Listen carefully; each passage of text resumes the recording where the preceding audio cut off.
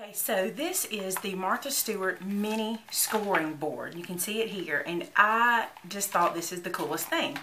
It reminds me only slightly of the Scoreboard. So don't think Scoreboard, just think mini scoring board, because it's not exactly like that product. I'm going to show you how it works. The cool thing about it is, it's a scoreboard. It is 6.5 inches wide. You can see that there. It comes with the bone folder, and I'm going to flip it over. On the back side of the board, I'm going to show you this. It makes envelopes. Now I'm going to show you how this is going to open up a whole new world to you. So check this out.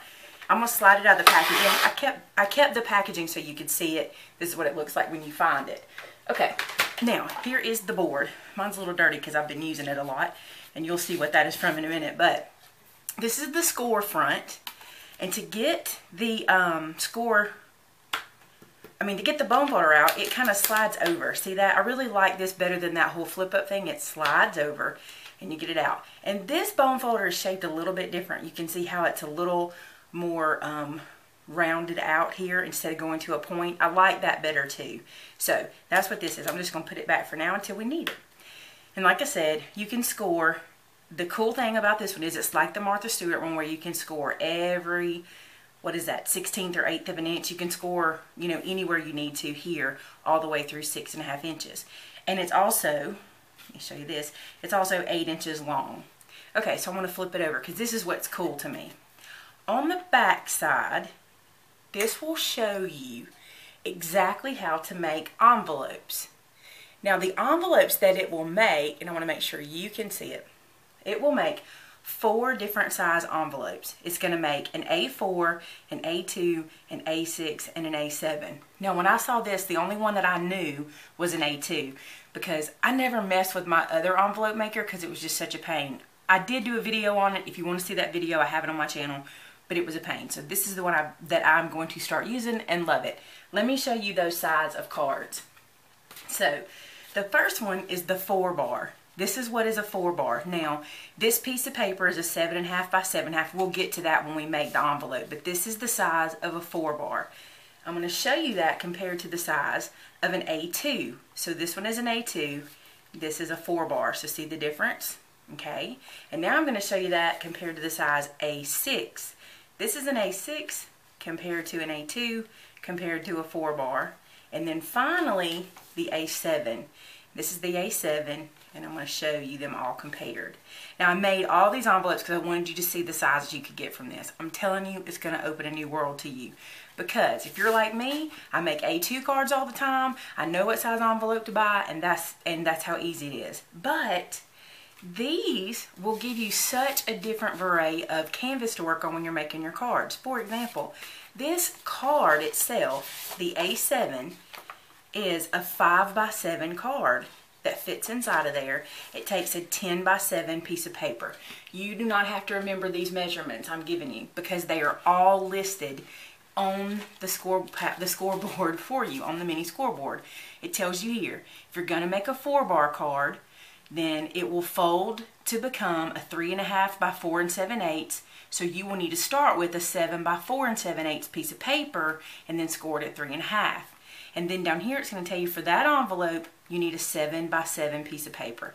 So we're going to make that envelope so I can show you, that envelope and that card, so I can show you how it works. So first things first, we will fold the card. Now it told me that I need a piece for the 4-bar that is 7 by 4 7/8. So that's what I have cut here. I'm going to double check my measurements because, you know, measure twice, cut once. I want to make sure I'm using the right one.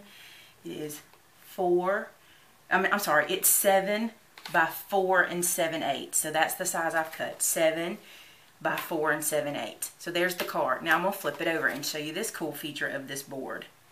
Let me get my bone folder off. Another cool feature is, and which side do I want to be out or in? I want this to be out. Okay, so, in.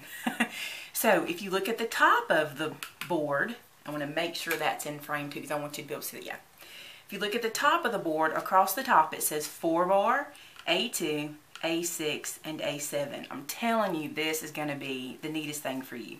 So all you have to do, and it has little grooves in between those, in between the little notches at the top, so you can kind of start there, feel your way down, and score. That's all you have to do. It kind of just leans itself to that purpose. And then fold your card as usual, and then bone fold it. Now let's make the envelope, which is what you're all waiting for, which I think is awesome. Okay, now what I have done on the back of the scoreboard, because I found this works easier, is to put a little temporary adhesive on it. If you just try to do it with your piece of paper, I found that I have to turn the product to make it work for me. You may not have to, but this is all you have to do. This this envelope we're making is the 4-bar, which means we cut 7.5 by 7.5 piece of paper, and we need the 4-bar information. Now all these little lines that look really confusing, I know they look confusing, but they're not when you start messing with it. They all mean something. And one thing that they mean is when you're making a 4-bar envelope, there are diagonal lines that you're going to line your cardstock up into at the 4-bar. It says 4-bar here, 4-bar here, 4-bar here, and 4-bar there. If you were doing an A2 card, based on what you cut, you'd put it here, here, here, and so on, okay? Very easy. Now I have, let me see if I put any down. Yeah, I have some temporary adhesive in the middle, and I just use some Dotto like this, because you know this rubs off. So I just put a little temporary, it's not going to mess up my cardstock or anything. And now what you do, which I think is really neat, is you will score anywhere there is a score line that says 4-bar. So there's one that goes here, so I will score it here, okay? Then I like to turn it because I think it's easier. That's why I like that temporary adhesive in the middle. Okay, and then you're going to find a 4-bar line here. Score that one. I'm going to rotate it again. You can't do this if you don't use that adhesive because your paper will move all over the place. Then find my next 4-bar line, which is here, and turn it one more time, and my final 4-bar line. I'm telling you, it's going to change things for you. So now then, all you do is remove your envelope.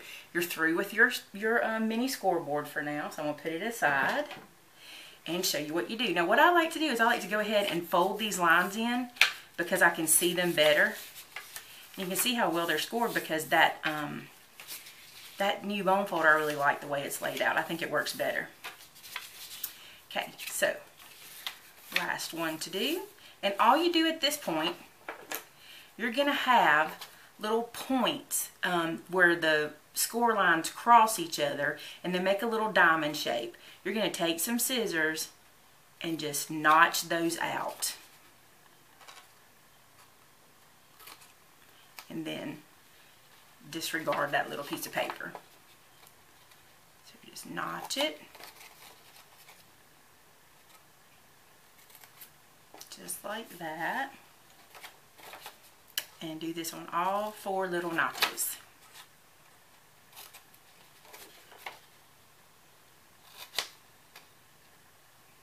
I'm telling you, I really am excited about this board because I'm going to start making cards that are different sizes and I won't have to go buy an envelope. Now, I scored it on the white side so you could see it really good, but I'm going to fold it differently. I'm going to turn it over this way. And I'm going to fold the pattern paper to the inside. So you're going to fold one side in and one side in. You will clearly see which are your sides because they are smaller than your tops. Okay, so you fold your sides in and then you're going to fold this piece in. I want to show you. I make a little modification that it doesn't call for. I don't like this point, so what I do is I just bring that piece back down, use my grid mat, which happens to have a point there, and then I just fold this down to one of those lines, and you really can just freehand this. It's no big deal. I put a little adhesive, if I take the lid off, little adhesive in, and fold that down. I just don't like that point. That's personal preference. You do what you like. Then it's so simple. You're going to run adhesive here. Okay. And you're going to run adhesive here. You're going to flip this up. Just like so. And fold this one in. Now you have your envelope for your card. And it's so simple. And let me show you how our card fits in it. Remember, this is the 4-bar. and you slide your card right inside. Now notice that that's a little bit big for it. The mini scoreboard actually says, and let me show you that. It actually says here, to make envelopes for flat cards, decrease the length and width of the starting paper by 1/8 inch and score normally. So you would decrease the width of your start envelope paper by 1/8 inch. I don't mind it being baggy because this is not really what I would put in there because I still have to embellish it. So I like these cards. So like I said, it's going to open up a whole new world. Now you'll know a small card, your standard A2, you'll have an A6, and you'll be able to make a big 5x7 card and your own envelopes to match. I hope that this really, I hope you really like this, guys. I like it a lot. I'll find a link to where you can purchase the scoreboard and put it below in my blog post, so visit there. And you may be anywhere, I would think anywhere they have my Martha Stewart crafts, you should be able to find these. So hope you enjoyed that little tutorial of the Martha Stewart mini scoreboard. See you guys later. Bye-bye.